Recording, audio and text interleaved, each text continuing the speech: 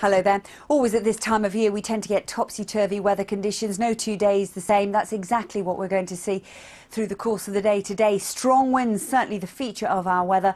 Now this time yesterday it was pretty cold, temperatures around 2 or 3 degrees with a frost. Well, the winds will be a feature, but the winds are certainly bringing more cloud around, so it's nowhere near as cold. There'll be some outbreaks of patchy rain up into the far north and west, but certainly the talking point will be the strength of the wind and the feel of the weather first thing in the morning, with temperatures around 10 to 15 degrees.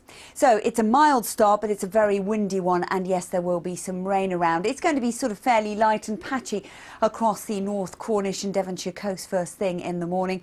As you can see, 15 or 16 degrees, but it's going to be a cloudy grey start, not the beautiful blue sky and sunshine that we had just yesterday. 15 degrees in London, maybe some glimpses of brightness, a thing of what's to come across the north of England. The wind's certainly a feature up into Scotland, and yes, there will be some outbreaks of rain, particularly to the northwest of the Great Glen and also into the Northern Isles. Now, the strength of the wind certainly significant. Our first real autumnal blow, gusts of winds perhaps at around 50 or 60 miles an hour in Scotland. So it's certainly worth bearing in mind. It may well cause some problems with travel disruption first thing in the morning. Even through the north of England, we're looking at 40 or 50 miles an hour. There's going to be a lot of cloud, and it's going to be a breezy, windy day for many of us. Eventually into the afternoon, that cloud should start to break up with some sunny spells coming through, particularly away from west-facing coast, and those temperatures will recover up to highs of around 14 to 19 degrees. But get yourself an exposed coast there with the strength of the winds. It perhaps will feel a little more disappointing.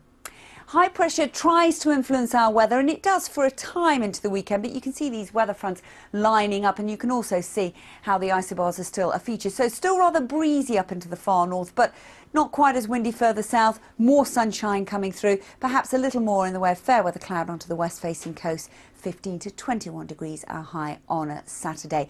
But that area of high pressure gets squeezed out of the way, and these frontal systems start to make an impression on Sunday.